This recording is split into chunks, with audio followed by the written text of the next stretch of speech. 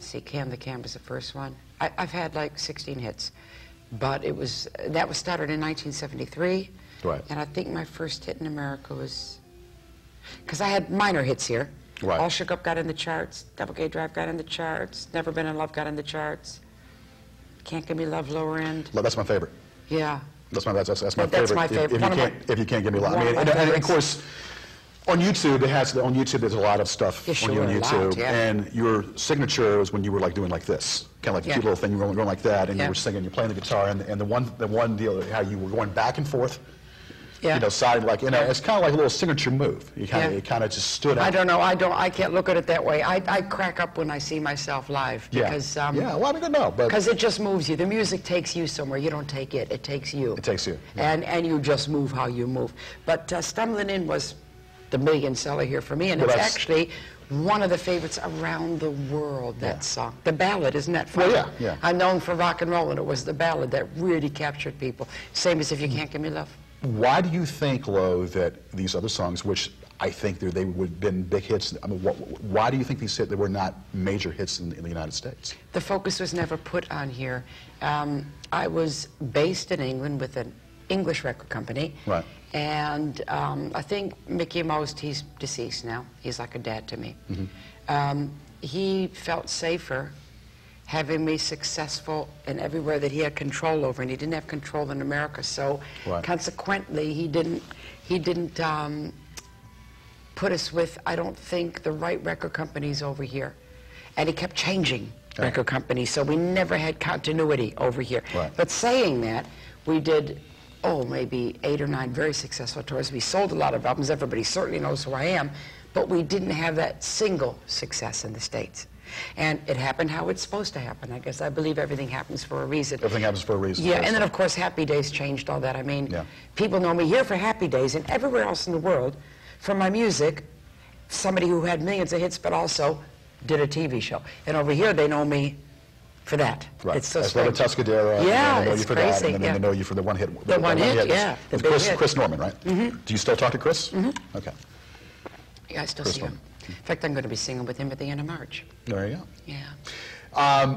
That being said, now, of course, with everything you've done in the UK, you've had your tours. Now, you have yearly tours throughout, or do you? I go everywhere. I go, I do average 60 shows a year still. Mm-hmm. I just September completed my 24th sold-out tour of Australia. Right. I do a lot in Europe. I do a lot in the UK.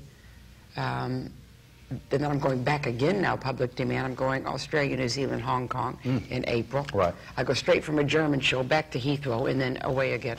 And of course, I've got my long-running radio show. But what's the biggest thing for me in the past couple of years has been the release of Back to the Drive, which was an autobiographical album. Took me 15 years to make that album. Right. And also my autobiography, Unzipped. Unzipped. So these are the two big things that I did that really kind of brought everything full circle for me. Right. Because like I said, with anything else, but I mean, the music, and this music could have been great in the U.S., no doubt about it. You know, you just would have, you know. But that being said, with anything, you have a unique style to yourself. And now, of course, very unique in lots of ways. Who would you compare yourself with other in your time? Who would you compare yourself with? I mean, like Pat Benatar, dare we say Janis Joplin, but maybe... yeah, Pat was my fan. Pat was your fan? Yeah, she came to see me before she had success at the, I believe it was the Roxy. Right. Yeah. Pat Benatar. She wanted to learn some moves, she said. What about Joan Jett? She was my biggest fan. She was your biggest fan, so they looked up to you. Oh, God, they were way after me. Yeah. Joan was at every gig in L.A., she would be in the lobby of the hotel. Right. Waiting for me, you know, which was so cute, you know, it was cute. And because I think she's very good at what she does. Yeah. And she actually was in Japan backstage watching me at every show at the side of the stage. Right. So she was, and she would tell you this, she's a big, big fan. And I was relieved when she started the Runaways, relieved, because I thought she needed an outlet for her worship. You know, she was like, oh, and I thought, well, God, you know, don't just be a fan, do something. And she did. Right. And indeed, she made a huge career out of it. So I'm proud in a way. I was part of that, I guess, you know. Good for her. Well, I want to backtrack here a little bit now. on the internet, you were talking about the reasons why that Elvis Presley had contacted you, and you felt like it wasn't the time. I'm curious to know more about that. Let's see, that was 1974. All Shook Up had been in the charts. Right. And we were in Memphis, and he called me. There you go. And he said, I nearly died. And he said, I think your version of All Shook Up is the best since my own, and would you like to come to Graceland? And I actually said something like, I'm a bit busy, but there is a reason. I mean, you know, you've got somebody who gave me the reason to do what I do. Right. And I'd only had like a year of hits, and I didn't feel ready to meet my idol yet. Wasn't ready yet. If he'd asked me like a couple years later, it would have been fine, but wasn't ready. I wanted to be more on an equal footing. So I wasn't like, you know, worshiping at his feet, although I would have been anyway. But I just wanted to have a few more hits under my belt. You wanted to be more yeah. out there. And if you knew in hindsight being 2020, if you had to do it all over again, you would have probably said yeah. No, because, again, I believe in fate, and I wouldn't have written Singing with Angels, which will be out soon. That's my tribute for Elvis Presley. And it was recorded about 2 years ago with James Burton and the Jordanaires in Memphis, in Nashville, I mean. And if I'd met him, I wouldn't have written that song. And that song is my little gold. It is a hit, not yet, but it will be. And I don't think I would have had the feeling to write that song if I'd actually met him, because it made me put him up there. Right. You know? Let's jump into that right now.